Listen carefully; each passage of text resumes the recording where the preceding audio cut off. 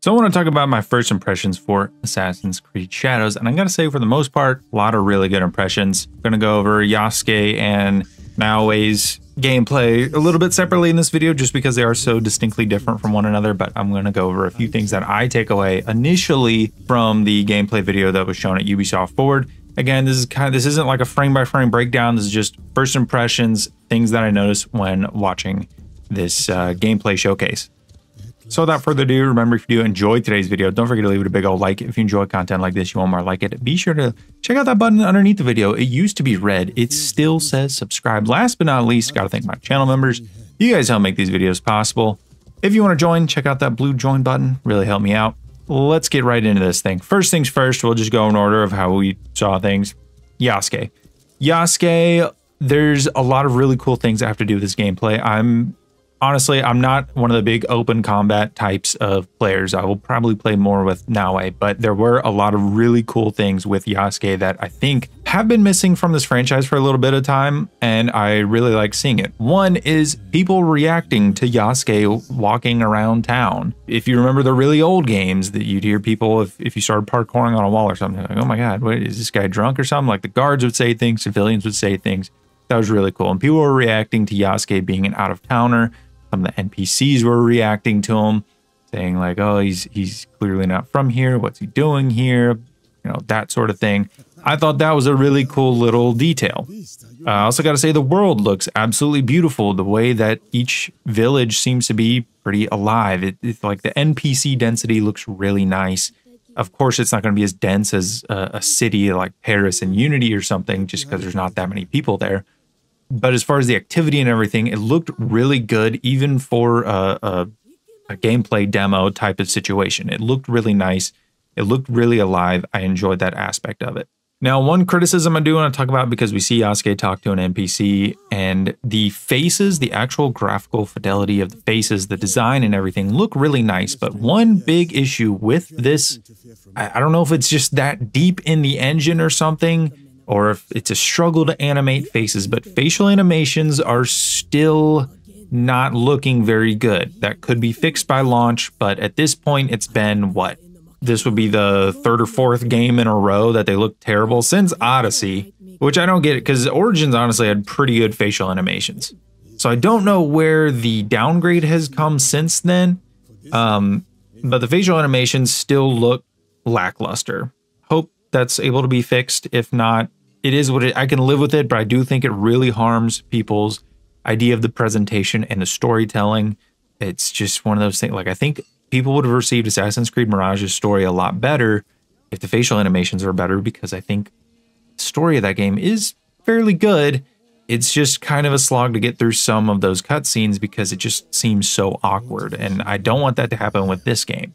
Now let's get to the juicy stuff with Yasuke. That's going to be combat. Now, of course, we don't see Yasuke doing a whole lot of parkour and assassin stuff. He's definitely the RPG fans character in this game. But what we do see of him looks pretty darn good. One thing I have to massively compliment this team on, whether he was using his katana or he was using the big club-looking thing, I don't know the exact name for it, the animations looked good. They looked much tighter than in Mirage or Valhalla. That animations in those games, more so Valhalla because that's much more of a combat heavy type of game, are so loose and ridiculous and cartoony. Here they look tight, they look fast, you feel Yasuke's strength, you can tell how good he is with a weapon.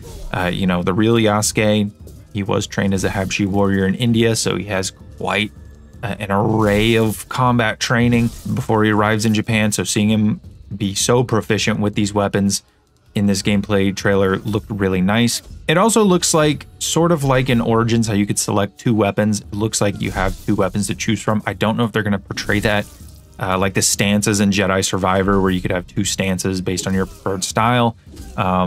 It looks similar. It looked like the heavy club was kind of your slow but heavy hitting type of weapon, and then the katana was this fast, take out a lot of guys at once type of weapon. So it could work similar to that, and I'm sure there will be more weapons that we'll get to play around with. But I have to say, especially once the katana came out, I was verbally begging the demos, like, please show me some katana gameplay. And we saw it, and that looked just so satisfying. Even though, like I said, I'll probably play predominantly as Naoe, I'm probably going to have to spend a little bit more time with Yasuke than I initially thought, because those combat animations do look nice.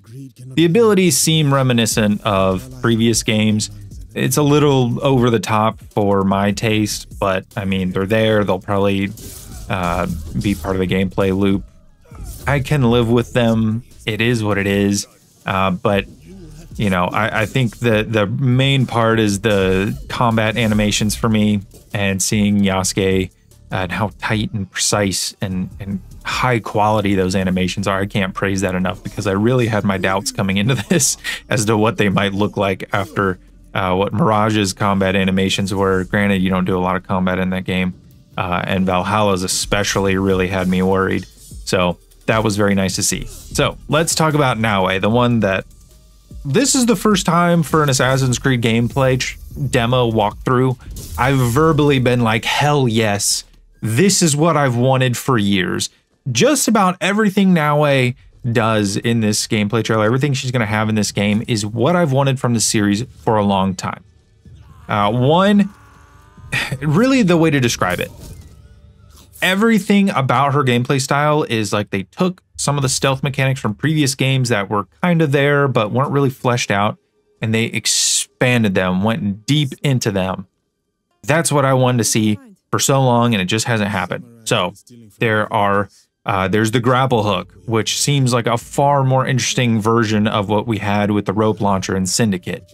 Of course, it seems like it works in a somewhat similar way, where you can kind of click L1 on the PlayStation controller, or it'd be LB on the Xbox, to launch it up to a grapple point, kind of like the rope launcher, but you can use it in conjunction with your parkour. So we see a couple times Naoe swings across and lands on an area just in front of her, instead of, you know, like the rope launcher, you launch to that point.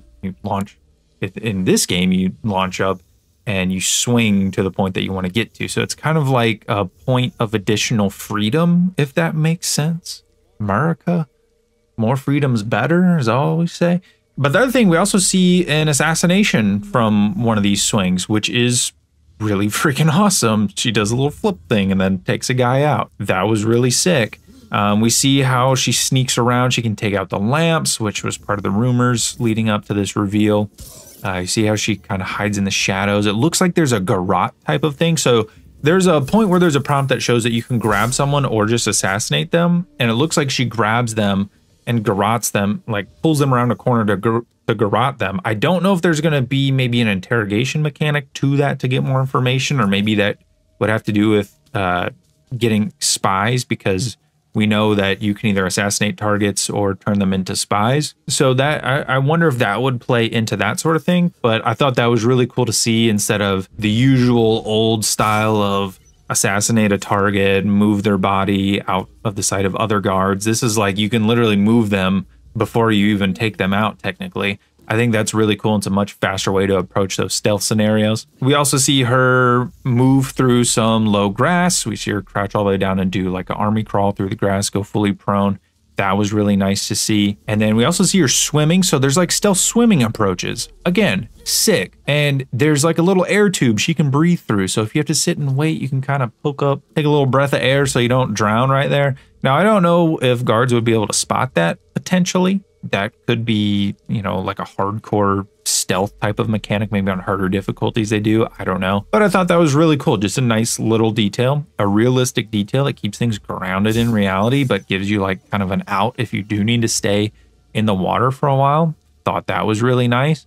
And I also got to say, I don't know if this is just for the gameplay demo, but the assassination, like sort of cut to painting type of thing, I thought that looked really cool as well for both Yasuke and for Naoe's assassinations. I thought that looked really nice. We didn't get to see an interrogation room or a confessional, but either way, you don't really see those in these sort of demos anyway. But either way, I thought this game looked fantastic. I think this gives something for everyone, but it seems to have the scale to be able to have two focuses without being so overly bloated like Valhalla. I think, well, Valhalla is kind of the last main release, so So I'm going to be comparing it more to that as opposed to Mirage. Plus, Mirage is so similar in certain aspects to Valhalla. I think it handles the issue of Valhalla being so unfocused by being in so many different directions and everything. It gives you one character that this one's going to be a samurai. You're going to do samurai stuff with them. This one's going to be a shinobi. You're going to do all shinobi stuff with this particular character. And it gives you two distinct experiences as opposed to what Valhalla was, which was there's the Viking experience, but it's not really fleshed out because we had to shoehorn in some other stuff that didn't really, and then everything's kind of watered down because you can't go in any particular direction because you're going every direction. This looks to have somehow had two focuses. We'll see if they pull it off, if it can be a truly polished experience that maintains two focuses where you can go through this game and experience a focused type of gameplay loop with either character that you pick. But speaking of picking, you have this almost GTA 5 style way between the two characters where you get to pick, are we going to kick the door down or are we going to go in stealthily? And then in the demo, it has Naoe. That's how we introduced to her gameplay section, as she says, we'll go in stealthily at night.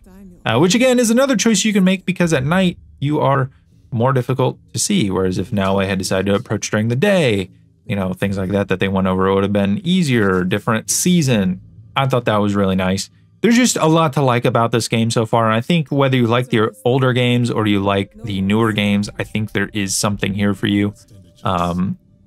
It's just, it looks like it's going to be a good time for most people involved. Anyway, that was my first impressions of Assassin's Creed Shadows. Let me know down below, what did you take away from this trailer? Does it look good to you? Do you have other reservations? Let me know down below. Let's have a conversation, and I will see you in the next video.